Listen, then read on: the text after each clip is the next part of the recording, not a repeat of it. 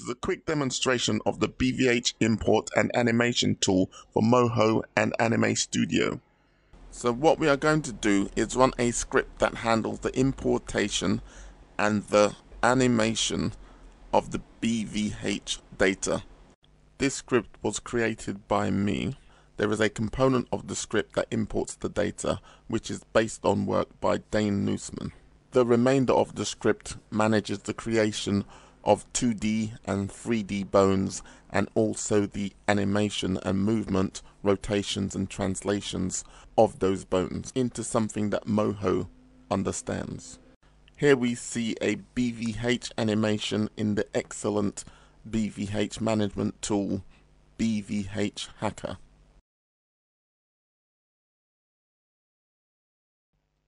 So here we are going to start the import process and select the BVH file to import. This can either be done from Scripts, Tools, BVH Bones menu, or from the Tool panel where you can select the little man with the bone to start the import process. One advantage of running the script import from the Tools panel is that you can also create a keyboard shortcut for the tool action. So here I will quickly walk through the options that are presented when you start the script import. First, we have the file name of the BVH file, which you can either type or click the browse button to select a document.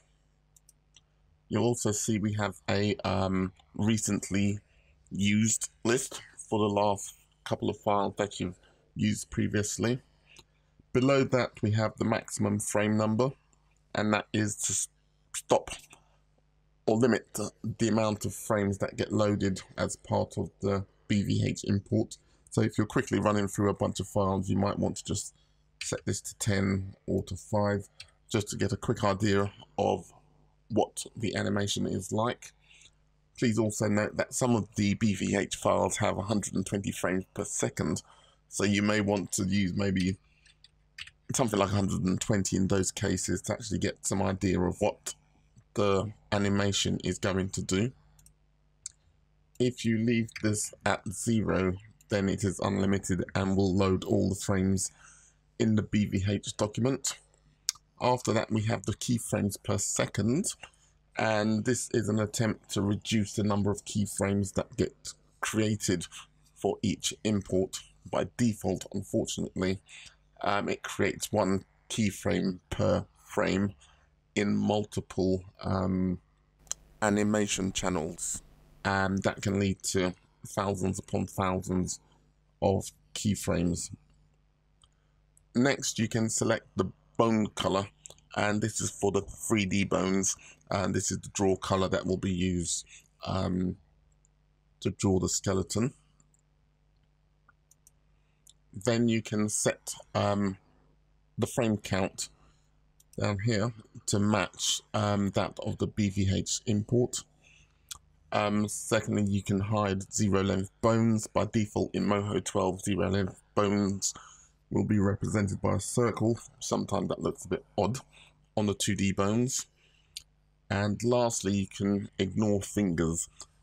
This is a beta feature where we attempt to ignore the fingers on the hands, because this can create unnecessary amounts of animation data that does not really contribute to the overall animation. So here we are going to load the first BVH file. That file is the 08_10 BVH, which is one of the shared collection of BVH files.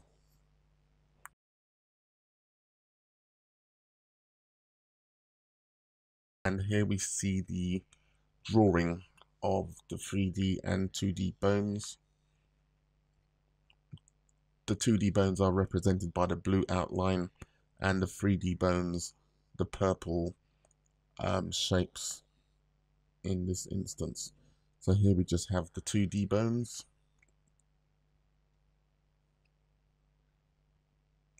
And here we have both sets of bones. And here we have just the 3D bones. So at the bottom you can see that it has set 276 frames, which is the number of frames that was in the BVH document. It has also set the frame rate of the document to 120 frames per second. So that gives us a total of just over 2.5 seconds. So firstly, we can see that there are a heck of a lot of keyframes that have been created. As I said before, one for each frame, and that's on the bone layer, and then you've got lots and lots of other layers inside layers, each which have their own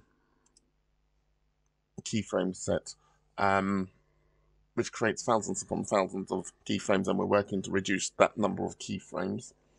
If we continue to look at the folder structure or the group structure on the right, we can see that this 3D bones is the representation for the 3D elements, and within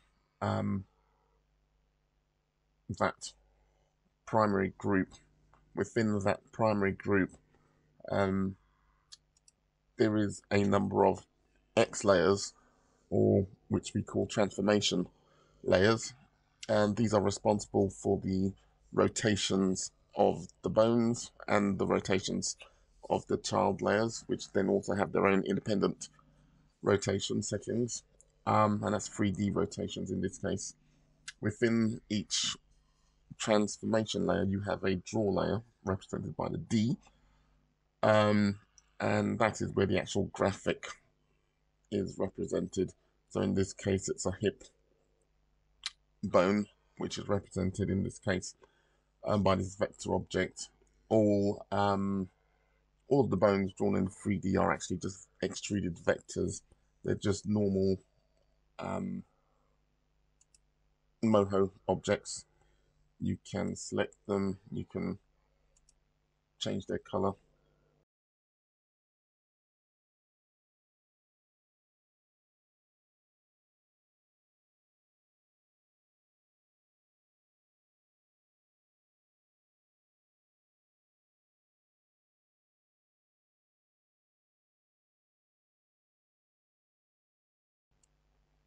So we can also show that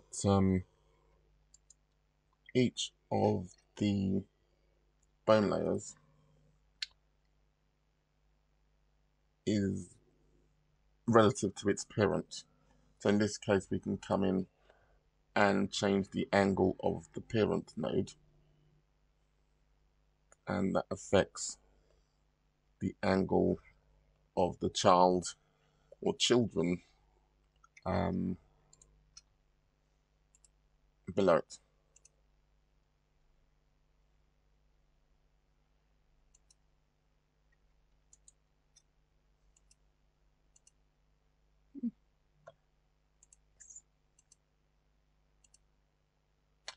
We can also see that when we look at this from an angle, we can see that the 3D object has a degree of thickness, and that thickness is created by extruding the layer, and in this case we've removed the silhouette materials and creases and used a shading type of smooth.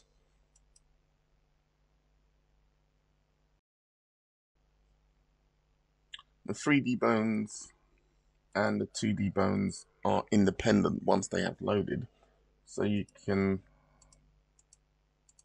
delete the 3D bones and still have the 2D bones present,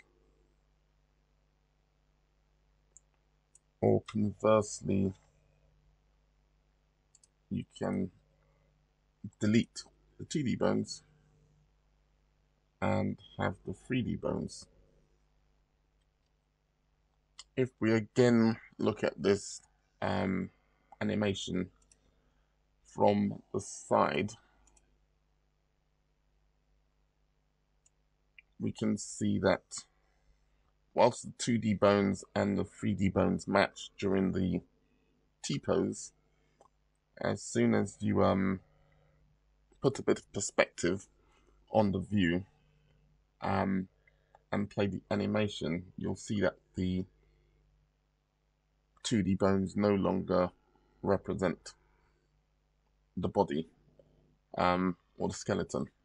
What it actually does during the normal camera view is approximate the position or represent the position of the 3D bones in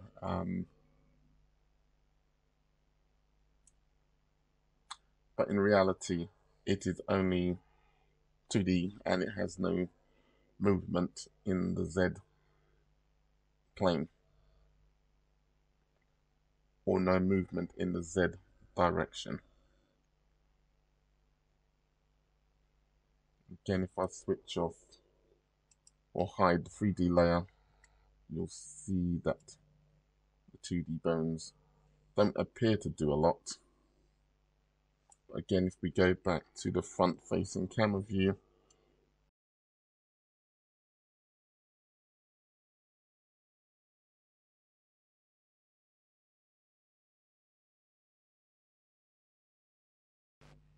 so what we are going to do here is quickly look at one of my test files, and that is a leg rotation, what I call leg 360.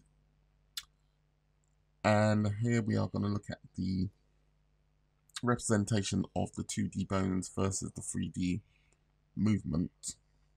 So with normal angular rotation, it works fine. And then when you're rotating into the Z, that's around the X, the 2D bones are actually getting shorter and longer. But to the eye, it looks like it's rotating round. And then we get into the rotation around the Y. And in this case, the 2D bone can't actually rotate in the Y. And so it stays fixed, although the foot at the bottom will appear to rotate. And once again, that's just the actual shortening and lengthening, scaling of that bone and changing its angle to represent where the 3D bone would be at that time.